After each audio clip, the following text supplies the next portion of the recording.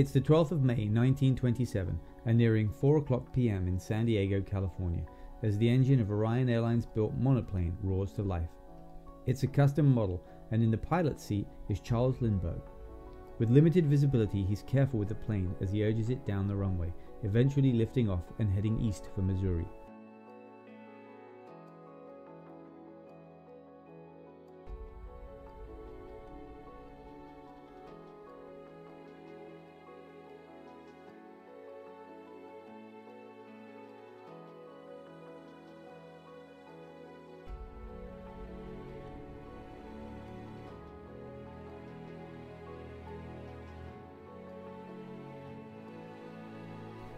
Lindbergh is due to land at St. Louis at 10 o'clock the following day, where the plane will be given its official name, the Spirit of St. Louis.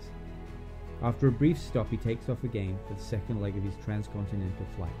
He's headed for New York. Charles Lindbergh was born on the 4th of February 1902.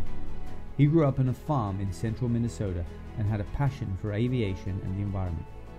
In 1919, Raymond Autry, a Frenchman who owned a hotel in New York, offered $25,000 for the first person to fly non-stop across the Atlantic Ocean. Lindbergh decided to attempt the challenge.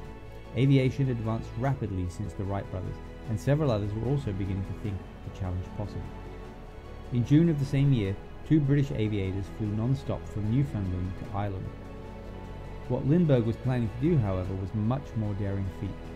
He would fly from New York to Paris, covering more than twice the distance. The St. Louis Chamber of Commerce decided to sponsor the flight, granting him a budget of $15,000. Orion Airlines built him a custom plane with additional fuel tanks and long wingspan, but no forward visibility.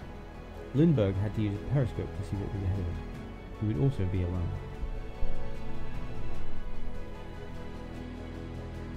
Flying a total of about 21.5 hours, he completed the flight in record time, touching down at 1:30.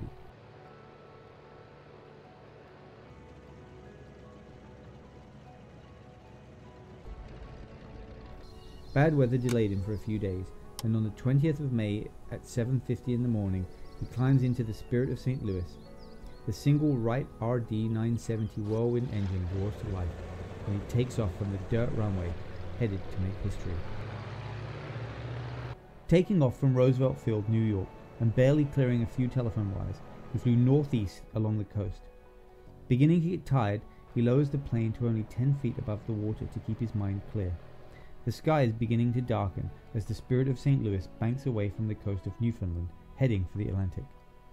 He was beginning to get very tired, but knew that if he fell asleep he would lose his life.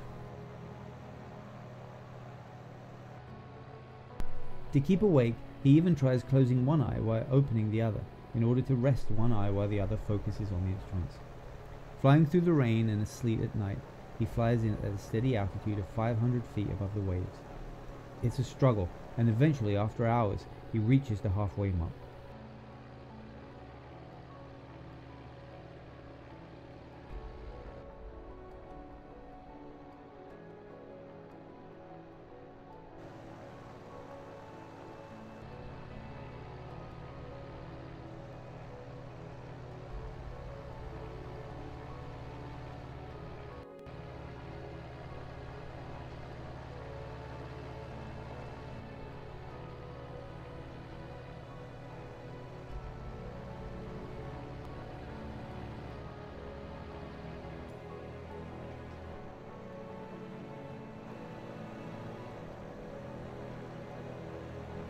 He's starting to hallucinate now, seeing ghosts glide around him as he flies through a blanket of fog.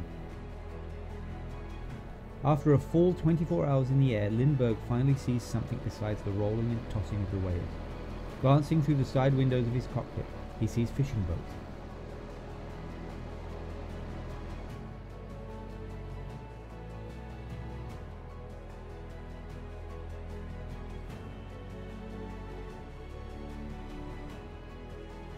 At 3 p.m. local time, he sees the coast of Ireland through his periscope. He was only 3 miles off course and 2 hours ahead of his schedule.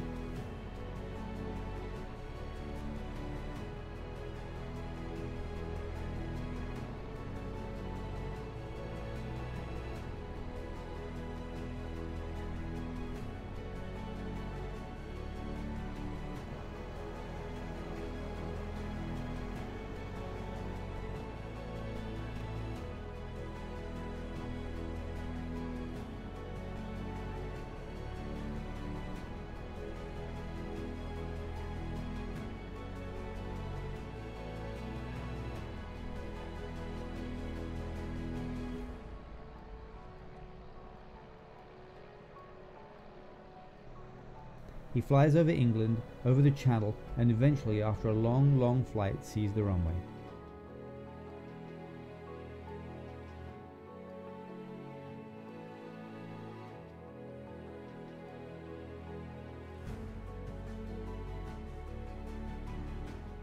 It's 8 p.m. in France as a sleep-deprived Charles Lindbergh touches down at Le Bourget Aerodrome, making a perfect landing.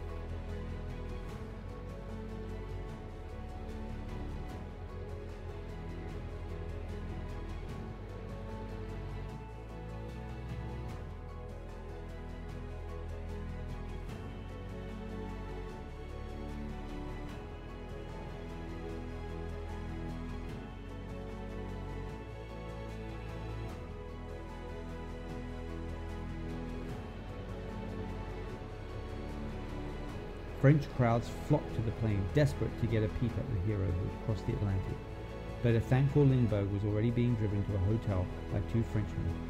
He had not slept in 55 hours. The President of the US sent a warship to pick Lindbergh up, and his famous plane, the Spirit of St. Louis, was brought home. He had done it. He had been the first to fly solo across the Atlantic Ocean from New York to Paris.